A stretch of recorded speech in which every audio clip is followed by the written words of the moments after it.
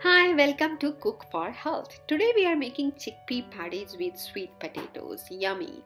So now we have made this sweet potato puree by cooking the sweet potatoes in a pressure cooker. You can do the same in instant pot or even in a regular steamer and make the puree.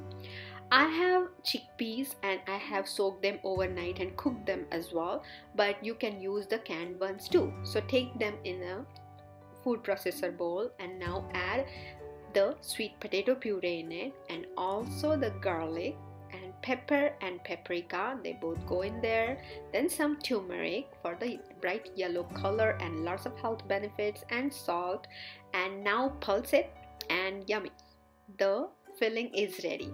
Now you have to add some cornmeal to it for binding. I'm using cornmeal because I wanted to make it gluten free. You can definitely add breadcrumbs if you prefer. And now mix it well and start forming the chickpea patties with it. So here are our chickpea sweet potato patties, and I am just putting them on this baking tray.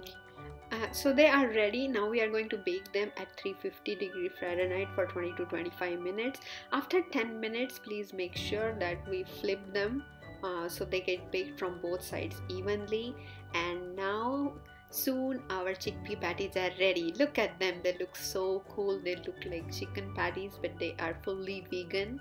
And just go ahead and get them set on this burger bun. I have caramelized onions, so it gives this rich flavor. We have onions and some kale and one of the yogurt dressing, but you can keep it vegan by having your own different dressing. And here are our healthy chickpea patties ready.